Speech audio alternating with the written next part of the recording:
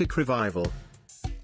The closing years of the 18th century and the beginning of 19th century witnessed revolutionary changes in many fields. The forces generated by the French Revolution in 1789 shook the very fabric of European and English society. The principle of liberty, equality, and fraternity galvanized the moment, and literature of democracy soon came into being. It was eagerly awaited everywhere.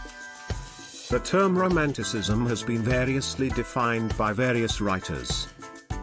Walter Pater calls it addition of strangeness to beauty. Theodore Watts-Dunton calls it wonder. Victor Hugo considers democratic spirit as the most significant aspect of romantic art and describes it as liberalism in literature. According to Professor Herford, it is entirely ordinary development of imaginative sensibility. Emile Legouis gets in it, predominance of emotional life. American scholar Lovejoy has observed that the word romantic has come to mean so many things. It can be emotional, fanciful, mysterious, heroic, natural, etc. It is a search for pleasure and beauty through different objects. Attempt was made to liberate literature from strict rules and conventions of classical school of poetry. Rousseau, the French thinker and philosopher, was mostly responsible for the vital changes in literature. Characteristics of the Romantic school of poetry. Rousseau advocated the philosophy of go back to nature. Nature proved to be a golden treasury for the Romantic writers. William Wordsworth sang the glory and greatness of nature, so he has been called worshipper of nature. He looked to nature as a teacher, guide and the guardian. To Wordsworth, nature was an answer to the problems of man. John Keats felt that nature would gratify all the five senses. Shelley found an answer in the activities of objects in nature and rational ground. Coleridge saw something more in nature and took the readers to supernatural world. Love of the past, remote and mysterious Middle Ages are important features of Romantic poetry. There are superstitions, witchcraft, magic, fairy tales and other interesting things related to the supernatural world.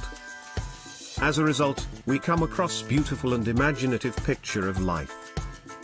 Imagination is a vital force in Romantic poetry.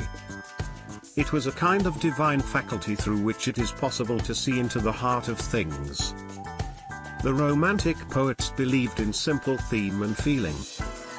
Owing to their approach, their attitude to life and literature was more liked. Literature came out of restricted area to the open field because there was a desire for search of something new and strange. The spirit of inquiry was in progress. The Romantic poets gave importance to human emotions. Romanticism is a revolt against literary tradition and authority. In Romantic poetry, we come across emotional experience of the poets. There is interplay of pleasure and pain, hopes and disappointment in their poems. As a result, the reader can see beautiful lyrics in Romantic poetry. As it is emotional, it is highly melodious and subjective in tone. Romantic literature is more subjective because it expresses human sentiments. The poets have given free expression to their feelings about the objects that have inspired them. Therefore, Romantic poetry is more spontaneous. According to William Wordsworth, poetry is a spontaneous overflow of powerful feelings. In 1798, Coleridge and Wordsworth published lyrical ballads. Wordsworth focused his attention on nature and Coleridge preferred the supernatural elements, covering a vast area of human interest. The language of the Romantic writers was simple because they expressed feelings of a common man. According to Wordsworth, it is a language of a man speaking to man in the language of man.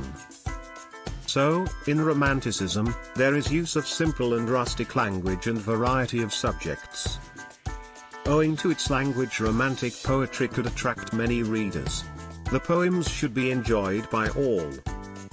We can say that classicism signifies order in beauty, whereas Romanticism is for the addition of strangeness to beauty. Therefore, it is one of the fertile periods in the history of English literature. Please subscribe Literature Guide.